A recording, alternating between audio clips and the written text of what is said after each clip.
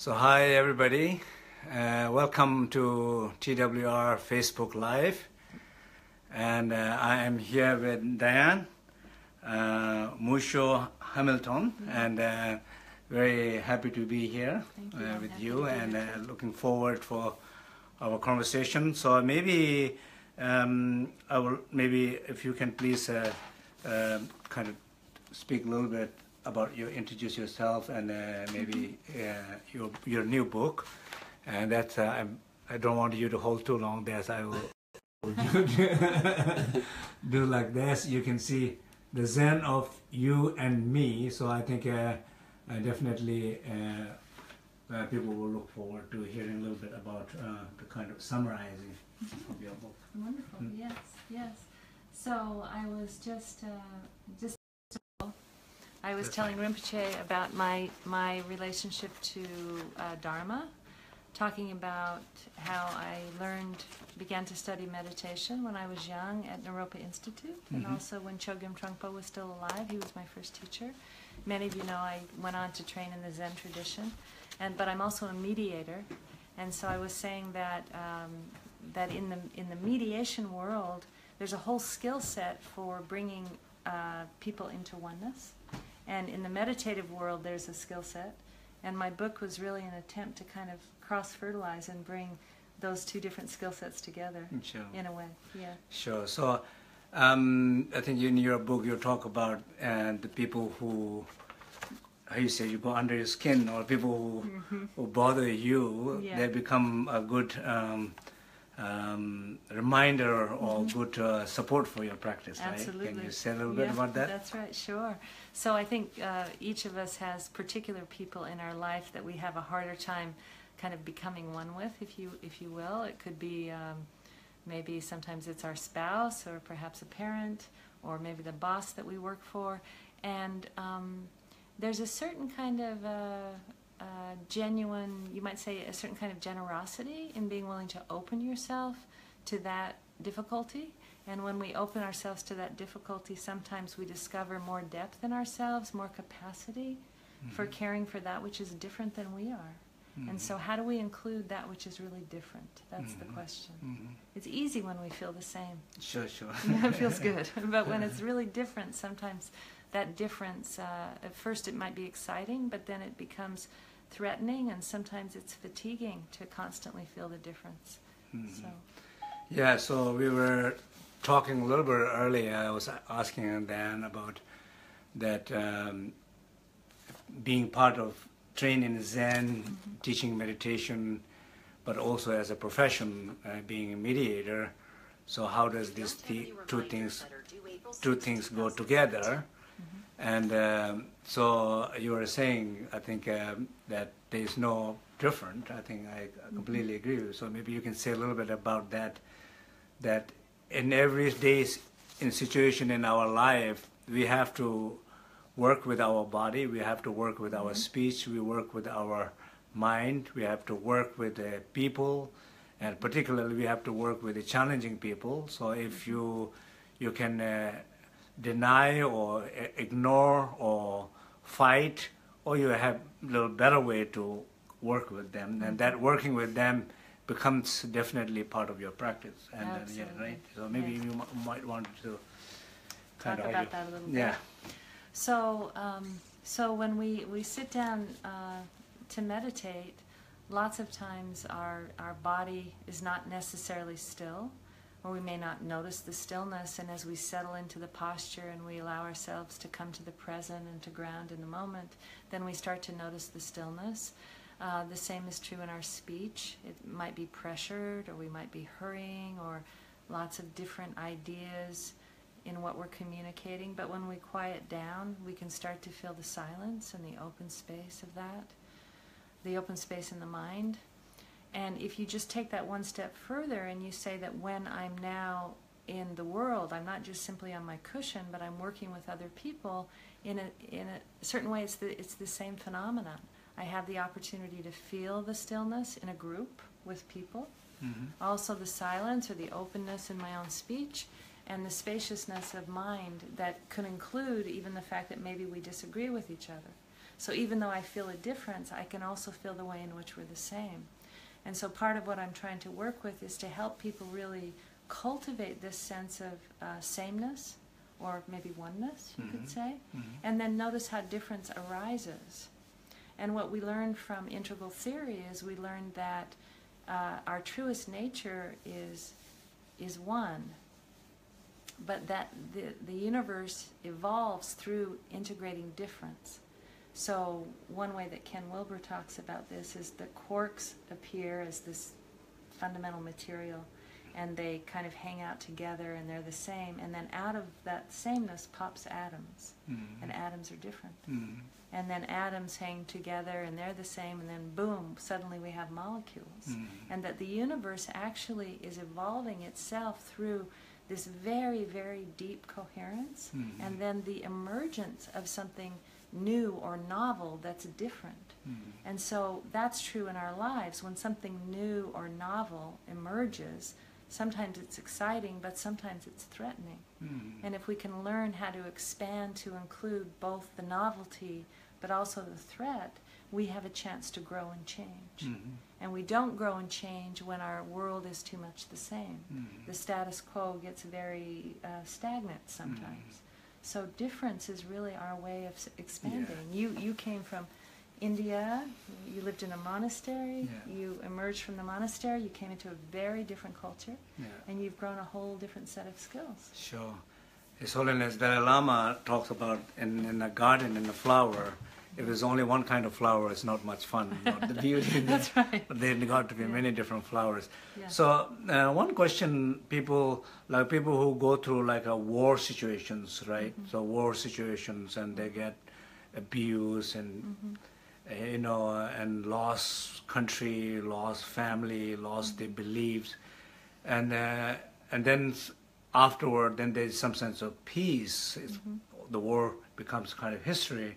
But when you look back, how people have treated you, and all those, how you work with the forgiveness for those people, it's kind of very, very difficult when you look back what happened. It's not easy to process them, right? No, and in the same way, also if you look at in many situations where adults, when they grow up, they're in their 40s and 50s and 60s, then they look back, the situations where in the family there's a lot of abuse as a history, not in the present but the past. But the past abuse, either in a situation in war, in the family, and how do you, if there are a lot of people like that, I think that they're kind of struggling a lot how to work with those. Yes. Can you maybe say something? Yes, absolutely. I think you might be able to say something more about what it's like to lose your culture, or to be forced to grow up in a different culture, and when there's abuses still to this day happening. You know, you probably know how to work with that more than I do. I can say some things, but yeah, I think I will ask you to say first. Well, I think the depth and the beauty of the Buddhist tradition teaches us that our true nature is ever present, and it's not based on conditions. But the trauma that we experience through violence and through war, as you mentioned, is very real in the body. And the relationship of trauma in the body to the mind is a very real one. And so what we're discovering about the work with trauma now is that we have to almost have what we would call like a yogic practice, where we have to release some of the deep traumatic patterns in the body. And when we start to release those patterns, the mind is then freed to let go. And then we're able to let go and really feel the abundance of the here and now, and the freedom from all that negativity. However, those patterns are very strong, as we know, and sometimes they're complicated when, you know, for instance, if you come from an abusive background, you may do your own work and feel really resilient and liberated, and then you enter your family system, and suddenly the patterns recur, and you feel like you've lost all progress. Yeah, I think just somehow, like it seems like that people who are have more challenges in those situations, because somehow their, first of all, I think their sense of themselves is not very strong, I guess, like not very connected in their true self, true being. Deep connectedness is not there. And then when all this, then history, all this situation happens, and then it kind of makes things worse, and then they really get disconnected, and then so the whole afterward it seems like everything is about how to reconnect. With connection was not there, and then it made it worse. So how to reconnect back is, I think it seems like a very, very challenging. I think in some sense, like His Holiness Dalai Lama talks about in Tibetan situation, I think people kind of lost everything. But if just His Holiness Dalai Lama is, I think, is a good example of it. And if you look at some of these very old photos or footages or something like this, just right after it comes out of Tibet, it's just smiling, as if it's just coming out of some nice place or something like that. So some sense of connection to oneself, I think this is, I feel like people find it very, very difficult to reconnecting, somehow. And also the situation with the family, some cases that I know that people really like forgiveness to that person, what they did. It just seems like almost impossible. So for them it seems very difficult. So what would be your advice? I mean, so it's so funny you asked me this question, because I have a younger brother, and my brother died about a week ago. And my brother was a very charismatic and beautiful and very intense person, but he had very strong emotions, and sometimes they were negative. And when I went to his home after he died, he left me a nasty note. He told me that I wasn't a very good Buddhist, and I was so judgmental. And I really it hurt my feelings. Yeah, so I found myself in the few days after he died, I was hurt and I was mad that he would say that to me. And now, obviously I've trained for such a long time. I'm not committed at all to my anger, but I noticed I distanced from the loss, and I distanced from him. And so I think for me, I learned when early on in my work with Chogyam Trungpa, he talked a lot about the transmutation of emotion and being willing to include it, to feel the energy of it and the intelligence of the emotion, like what's actually right about it. Why was it okay for me to be mad? And that when I include that what I really feel is a lot of care and a real desire to be close to my brother. And that's what's truly underneath the anger. And then I feel my heart open, and then I feel my loss more directly. Wonderful, wonderful. Yeah, so I've been practicing. Wonderful. Yeah, I guess, like usually what we're trying to tell people is, again, as you're talking, that, when you look at those moments, when you remember the person, what person did, what person said, to me. To me? He wrote me that note? Yeah, exactly. He left me a naughty note? Yeah, so it's like when that happens, I usually kind I'm of such a good person. Yeah, exactly. So I usually, it's like rather than trying to think positively or trying to change your thoughts, what I try to tell is just, as just for a moment, trying to change your attention from that person, that energy, that story, to your body, to in here, to in here, to your body. Just kind of being aware of your body, because your body is there to kind of support you.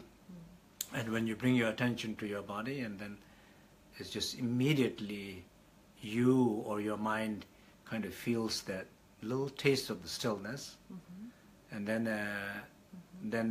the mind began to talk a little bit. Oh, you're feeling the stillness, but things are not still changing, you know. That's right. It's still whatever they did, they said, they did, you know. But then you hear the That voice. wasn't okay with me. Yeah, That the was voice. not okay. So the voices are still there. Then you said, okay, you just allow them, and you just, beyond that voice, you hear there is a presence of silence.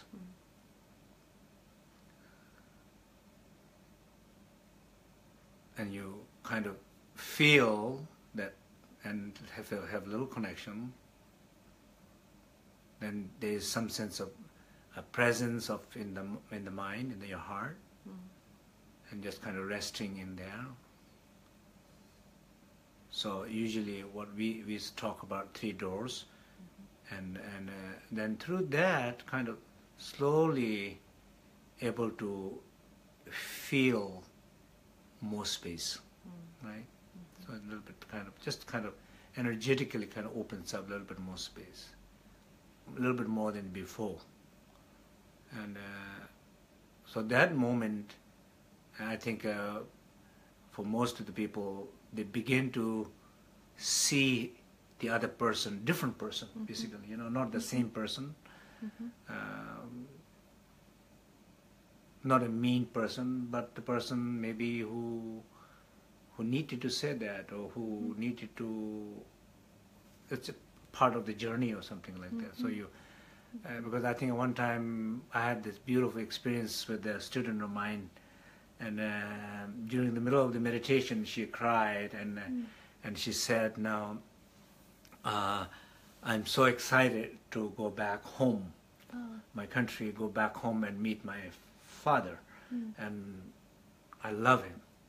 And until now, I was always angry at him, because kind of seeing always things what he did not do, what he should have done, and his absence and everything, you know. So I think, so somehow by being connected, it seems like kind of opened up and able to see different person, you know. So I think that definitely helped a lot.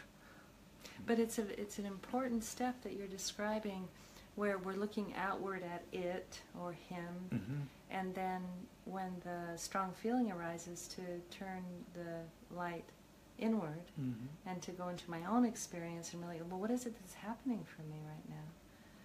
In the body, as you said, noticing the speech and the silence, and then experiencing what's going on in the mind.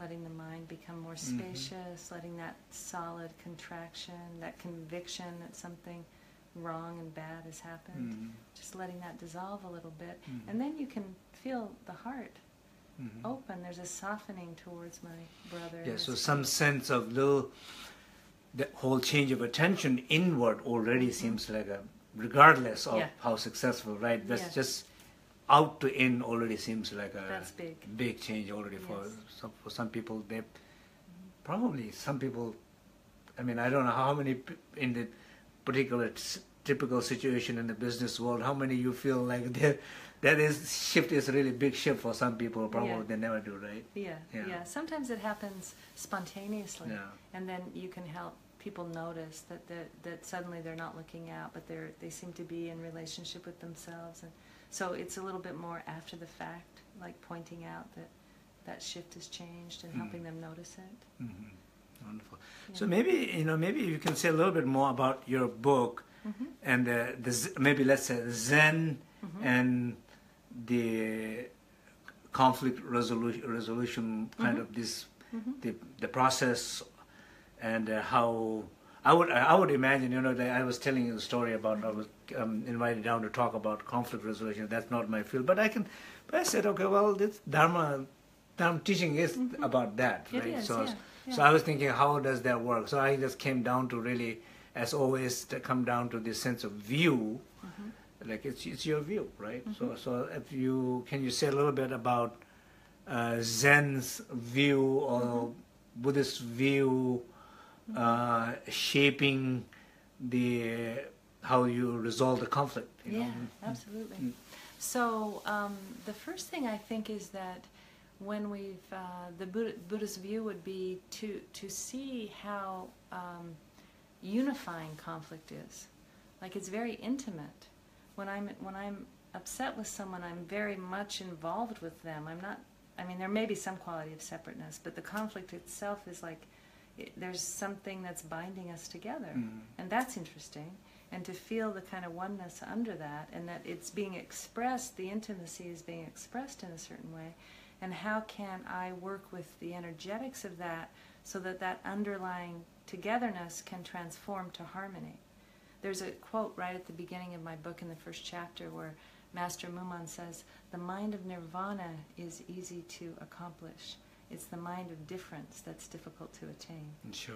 Yeah. Wow, beautiful. Yeah, really beautiful. And so what I notice is that in the work, people are identified with the difference and the separation, but they're not identified with the underlying togetherness, you might say, of conflict. And so I try to bring that as a mediator. I try to bring that recognition that we're together in this. And how is it that we can transform it from a negative expression of our togetherness into a positive expression? Wonderful. Yeah. So maybe, like I was just thinking that generally, like in terms of resolving conflict and issues in the world between countries, religions. Yeah, it's big. Big time. Of course, we can, from Dharma point of view, we can always talk about this view, as you're saying, we can talk about it. But then also sometimes it feels like even big spiritual leaders, big politicians, big people with personalities. Sometimes it seems like also that it's not about, of course it's always about wisdom, being very open, but it's also sometimes it's not about before you get to that openness, but it's also about recognition of personality, like I think totally. Where it seems like in our culture, like as Asian culture, but in particularly as a Tibetan culture, even in among teachers and sometimes I always see there is such a weakness of ability to recognize the personality, if I recognize the pain, if I feel I can talk about being openness and everything when, as in the teaching it says always right. We can repeat those things, but if something is really bothering me, and another person is bothering me, then ability to come forward is not only of course you're feeling it, but ability to come forward with that person saying,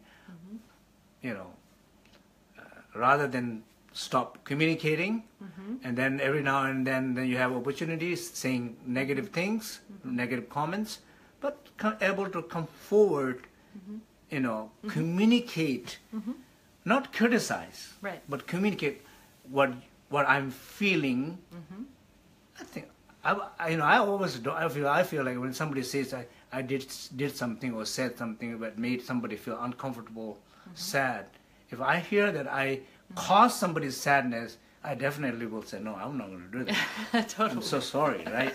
But if somebody says, you are wrong, what you did caused me pain, then you are wrong was not a good start. Yes. It's not a good way to begin. Not a good way to begin. No. So I think there are some certain issues also, like in the spiritual communities. Totally. Everybody's supposed to be nice. How you can talk peaceful, negative things, right? Calm, yeah.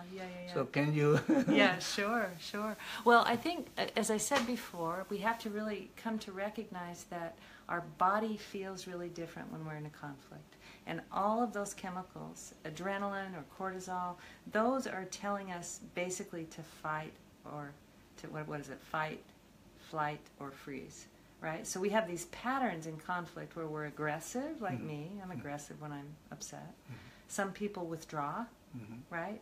And some people get very accommodating. They just try to smooth it out. Renounce, transform, or liberate. Yes, exactly. Yes. So we have to notice our pattern.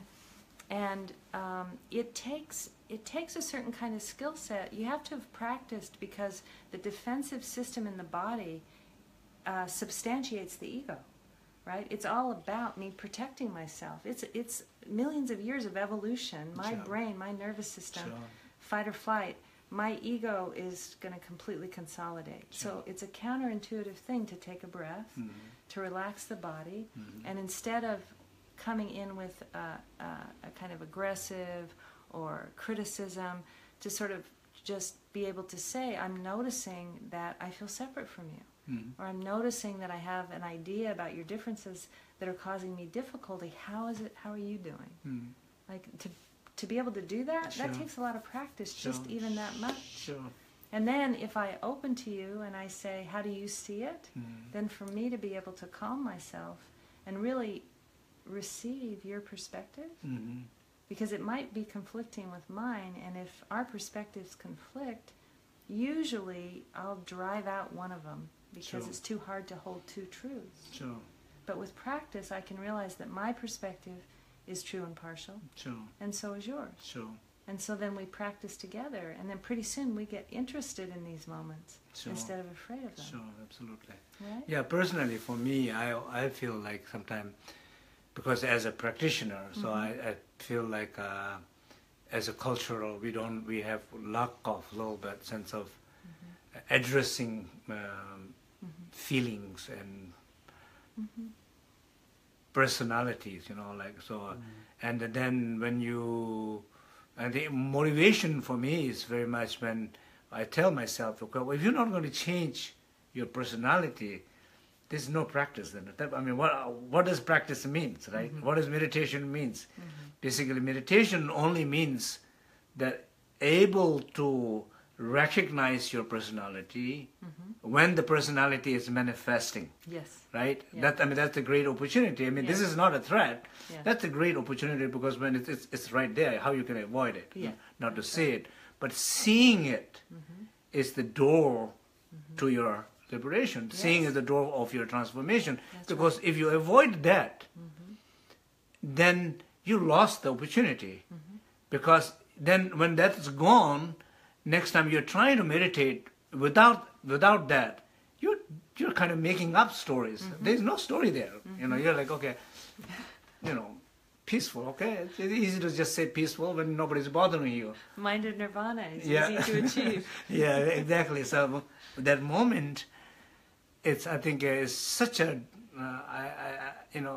difficult, but such a great door. I mean, opportunity, true opportunity, right? I mean, because that is where we say self is there. Self is clearly manifesting, and if you don't recognize that, then you really lost kind of great opportunity. I think so. I think so.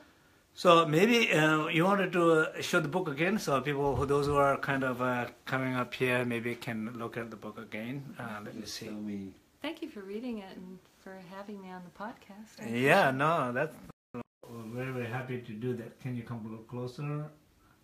Yeah, I think maybe you might want to say a little bit more. I think you're really short of the book. Yeah, let's see it for a minute. Yeah. Just maybe read So, a few lines. sure, I can read a couple of lines. So, yeah, I'll just read the first couple of pages to you. Yeah, This please. is a workshop that I did in Germany. And again, this is the first chapter is called Same and Different. Now you can see my living room, that I did not meant to show that, but... We had tea there just a few Yeah. minutes ago. Yeah. Okay, yeah. Okay, great. So this is called Same and Different, and I'm interested in this notion of unity or sameness, and then also how we grow through integrating difference, and the brain evolves that way as well. So the mind of nirvana is easy to achieve. It's the mind of difference that's difficult to attain, and that's by Zen Master Muman. I was facilitating a workshop in Germany when an elegant woman, born in Africa and raised in Switzerland, began to share her story. She told the group of how her family fled to Europe when political instability overtook her country. She was only 6 years old when they left everything, braving their way north as homeless refugees. She had retained nothing from her early life, not even a memory. Everything was stripped. She started her life over in a completely strange land. As a young girl, she was aware that she was different from the Swiss. Her language, her style of dress, and the color of her skin set her apart. She sensed instinctively that her differences were dangerous, and without being told, she strove to fit in. She felt especially vulnerable when other Africans drew attention to themselves or behaved in ways that were not acceptable in Swiss culture. She wished that they understood, like she did, that it was their obligation to fit in, to blend in. She worked hard at finding her place in a foreign culture, and most importantly, she learned to dwell in what she called the universal, that aspect of human experience beyond differences, beyond skin color, nationality, and social status, beyond relative conditions altogether. In Zen, we would call this true nature or original face, maybe natural mind. Her recognition of her true nature was obvious. She was a stunning presence, and she was poignant beyond her words. Everyone in the room felt moved when she spoke. Our true home is our spiritual nature, a place of safety and ultimate equality. From this original source, we have so much in common. We are all born into a great mystery. We breathe the same air, we feel the warmth of the same sun on our skin, and we look up at the same moon and stars at night. We strive to be happy in our own misguided ways, and we all experience challenges, suffering, and moments of despair. It has been said that the tears of the red, the yellow, the black, the brown, and the white man are all the same. And in time, we will all die. As humans, we may reside deeply together in this original being, but we're also exceptional in our ability to cooperate. The famous sociobiologist and Harvard professor E.O. Wilson says that human beings are one of the most convivial species on the planet. He says that we are like ants and termites and bees. We build megacities where 10, 15, or 20 million people live together. That's a highly, highly cooperative thing. This is astounding. These are our own massive hills and hives, and we go about our business with every bit the same determination and cooperation as these insects. Sometimes we get focused on how much we conflict, but we have an extraordinary ability to live and work together, and we thrive in that way as a species. Another profound commonality we share is our family and our culture. Families are a haven of intimacy and protection, as well as suffering or pain. Their shared history, values, and activity are woven tightly together with our DNA. Culture creates another tight boundary of sameness around us. We associate with people who look like us, who talk like we do, who dress the same, and who share our worldview. The sameness feels good, and it feels safe. We can relax with people, and we erase the lines between us. We relish harmony like this in our social circles. It feels really good to be reflected by people who think like us, who do the same things we do. But we don't tend to grow as much. They say that in our evolutionary past, that difference often equaled threat, but when we were the same, that togetherness ensured our safety and survival. So we're very sensitive to sameness and difference. Sure. So that when something is different, it becomes more like a threat. When you feel the same, you feel ease and safe. You know? Yeah, precisely. Yeah. And in human development, what happens is there comes a point where people get to a place where they start to be more curious about difference, and they don't have the same threat response in the body. So that starts to change. So I'll just read just a little bit more. Sure. So in the German workshop, we were exploring these forms of commonality through meditation, listening, and open communication. And then we switched to talking about differences, which is much, much more difficult. We braved a conversation about the refugee crisis in Europe. And it was this conversation that prompted the woman from Switzerland to speak. After telling us about her family's journey and the tremendous effort she made to blend in, she went on to say that the conversation we had in Switzerland was the first time she had ever spoken her differences out loud. Wow. Yeah, it was really startling. The challenges of being African in Europe, of being black where most people are white, of having little money in a country of enormous wealth. It was a mind-stopping moment, and it was hard for me to accept that she would feel so limited to speak up in a democratic culture like Switzerland. Oh. Her silence, however, was probably not due to the differences, but to the value judgments that are placed on those differences. So it isn't simply that our skin is dark or light, It's that one is considered better than the other. With the value difference of better or worse comes an array of advantages and disadvantages. The disadvantages lead to injustice, and that injustice hardens into oppression. And so there comes a point when we can no longer simply talk about our differences, because we have to talk about our history, our emotional distress, the judgments we've experienced, and that conversation is much harder. Yeah. It's a harder one to have. And so we tend to avoid this, and like our Swiss friend, we just try to get along. But it limits our ability to grow. Yeah, so I was saying earlier that it's some sense of that whatever the differences is, that people are not able to talk more from open place, more freely, feeling some sense of safe, able to share and talk, kind of basically releasing that energy, right? So that some sense of able to, that I think, I mean, like not only sometimes like ordinary people, but I think it seems like I see this from every level, and levels where people are supposed to kind of really able to, and they still fail. They always fail. I mean, they always fail when it comes to themselves, and when it comes to their personality, personality. That's right. Not when they are calm, right? I mean, you're calm, you can talk about anything. But when you're threat, when you're feeling challenged, right? So that moment, and the body is getting that triggered. moment, in a way, I think that those moments is not so much about you. You have to look outward and say something or do something, but just simply look inward and feel what you're feeling. Ability to do that, I think even that itself is a great gift. But Tremendous. sometimes we just when it comes to oneself, we just cannot do it. It's very difficult. Right. It really takes a lot of practice. So anyway, so maybe if you wanted to, maybe 5 minutes, just maybe a little meditation for, I think people would like to. Okay, sure. I'd be happy to do that. Yeah. So.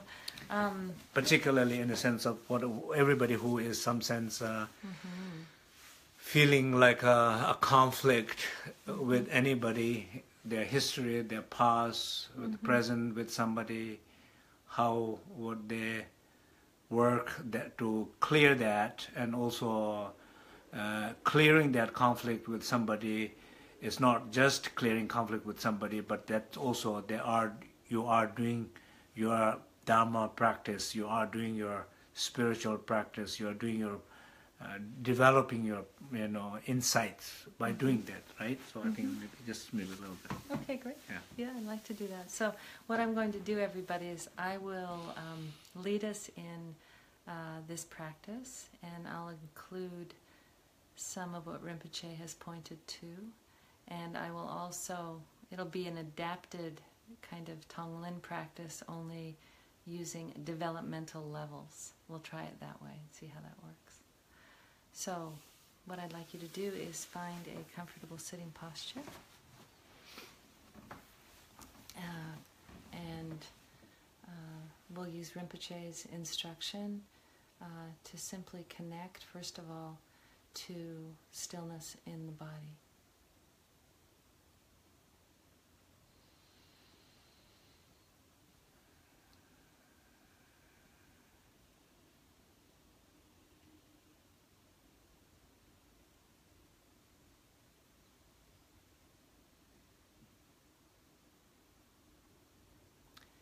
And allow your attention for a moment to move just to the inhalation and the exhalation of the breath.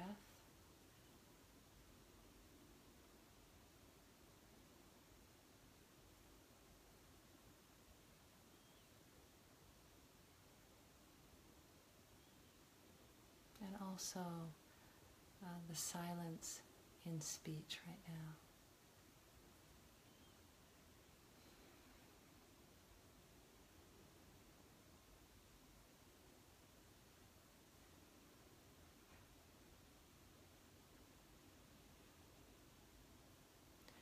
And I'm going to invite you now to connect to the open space of mind.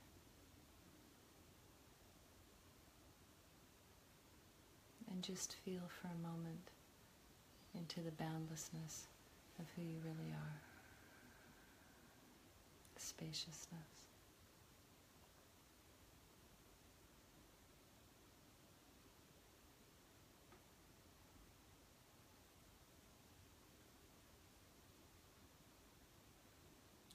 And for a moment, I'm going to invite your identity, and I'd like you just to identify for a moment as the egocentric self,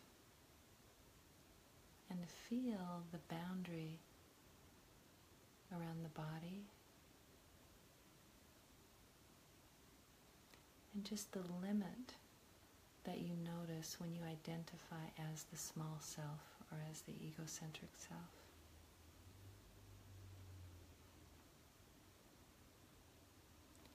And notice the person who is outside of you, the person that you're struggling with. And just feel for a moment, if you will, just feel the tension of the struggle. There might be a quality of pain or of hurt.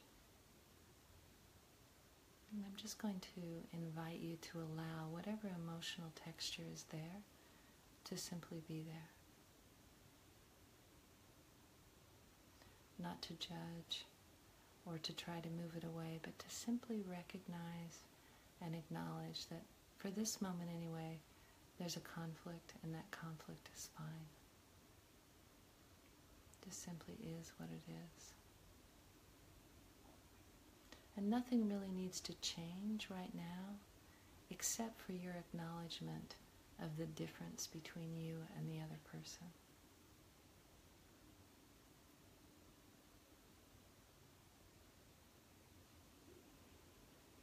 It could feel uncomfortable, but just your willingness to let it be as it is right now.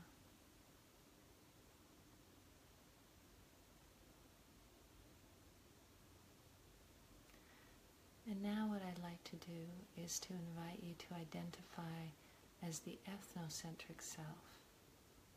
So you're just going to allow your boundary to get bigger, so that now my identity, your identity, includes everyone like me, my family, my friends, my fellow practitioners, and feel the boundary around us, and notice the people for a moment who aren't like us.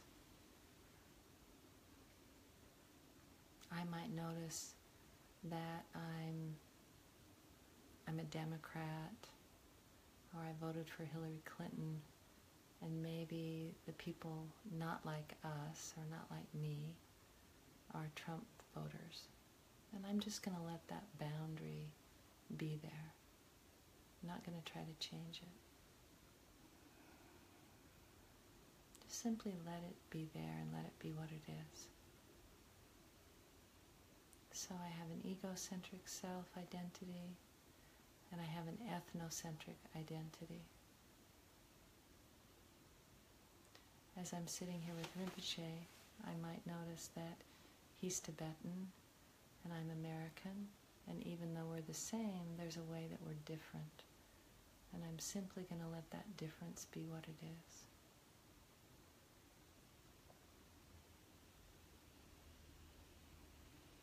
Just acknowledging, feeling the tension or the difference, but letting it just be what it is.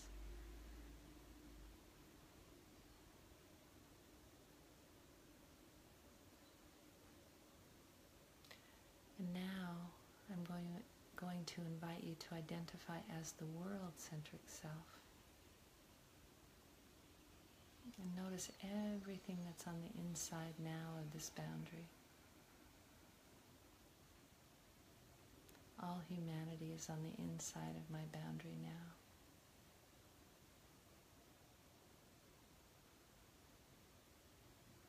Other species are now on the inside of this boundary.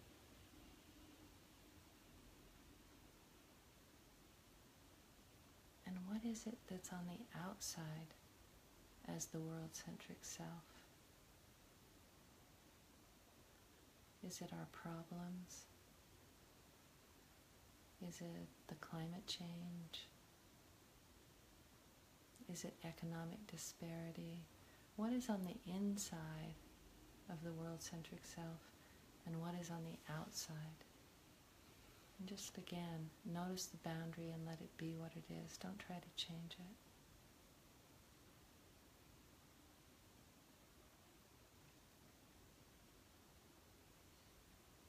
So these nested identities of egocentric, of ethnocentric, of world-centric,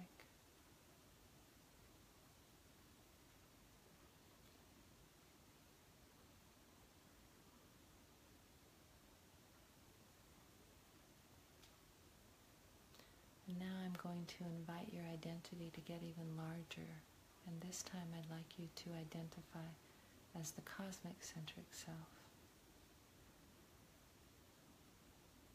And as you identify as the cosmic centric self, notice how big you are.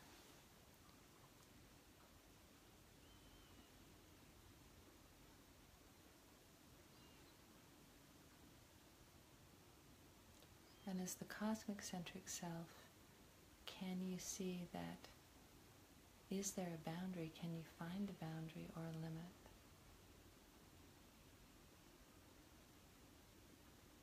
And perhaps notice that there is no other, there's no boundary that is separate from you.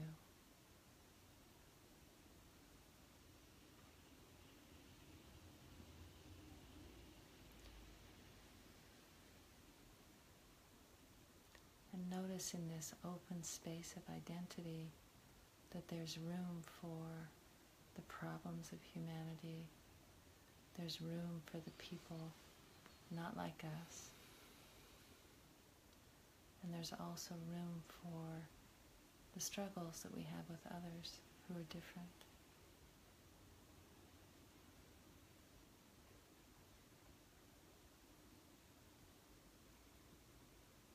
And notice how by simply including all of it within my identity, the very nature of the conflict changes, almost effortlessly.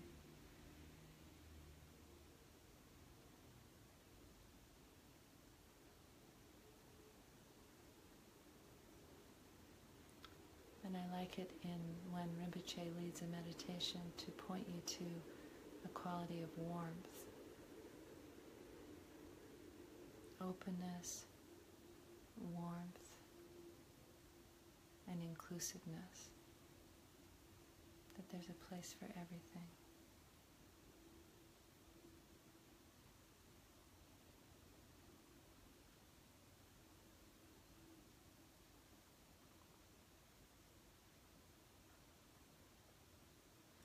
So whatever struggle or challenge you have with another person, or with people who are different than you are, or with just the challenges of being human, that there's space, awareness, and an open heart, which is really sufficient.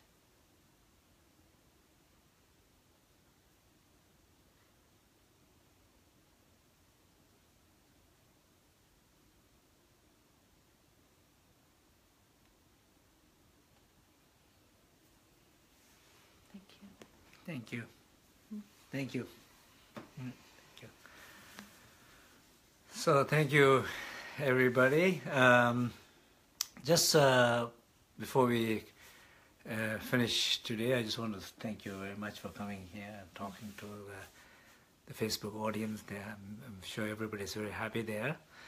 Mariela, it's going to post, I think, your book there, and that's Mariela there. Okay. And she will post your Facebook, I said the website. I think your website, all the information will be there, so to know more. And so this Saturday, we are starting through Glidewing. We are starting this a free online workshop with the Shine, the calm abiding meditation. And I think probably it seems like we have over 400 people have registered, sign up. So anybody who don't know about it, I think they're going to post the Glidewing website there, and welcome to register and to join. This is all free, and also the information about the next Facebook Live, we'll be talking about the sleep yoga for a couple of weeks. And so also all free. Please join everybody and let everybody else know. So the informations are, I think the Mariella is going to post there. So thank you everybody. Goodbye. Bye everyone. Bye. Thank you. Bye.